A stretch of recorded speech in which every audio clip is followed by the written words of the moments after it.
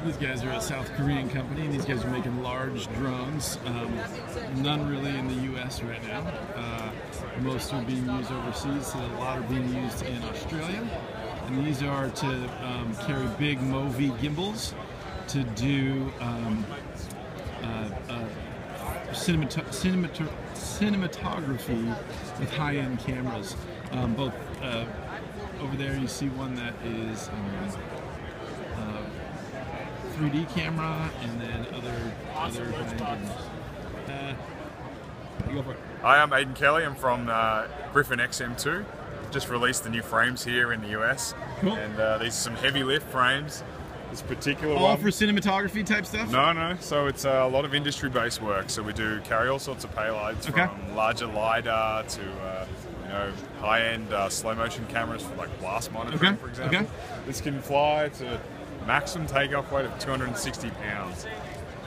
So it's big. And so if you had it fully loaded, were you getting like 20 minutes out of it in terms of flight time? Or fully loaded, it's only 15 minutes. Yeah, right. Yeah. It doesn't matter how big the batteries get bigger and everything. There's a lot of motors, and they're heavy, so it takes a lot of power just to lift itself. And underneath that white shell is just a battery bank.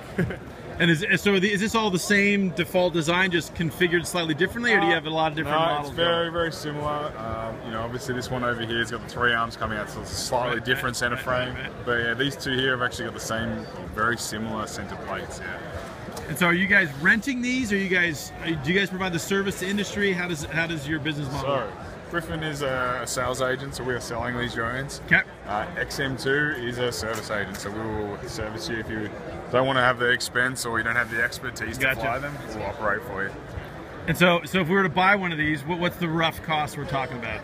So if you were to let's say this setup here. For everything? Sure. Including the cameras? No, well, I'll leave the cameras off because that'll. Okay, so if you have the gimbals on there and stuff, you're looking at about 100,000. And so then what size batteries are you guys using? So for this particular one, we're running a 50-volt setup, and it's about depending on how you want to run it, between 60,000 milliamp hours to 120,000. Cool. And range on this? We can spec it to how you want. So what was typically are people doing like? The thing is, we're limited by law. So line of sight is the for the U.S. Yeah. But outside, are you good? Well, there's only very few places in the world where you can fly out of visual line of sight at the moment. But with the right equipment, you can push that out to 10 kilometers if you wanted to. But at the moment, it's line of sight, which is around a kilometer. Cool. 1 mile, roughly. Awesome. Thank you, sir. Thanks, man. Thanks. Awesome. Yeah, didn't mean to interrupt your guys' cleanup. All good.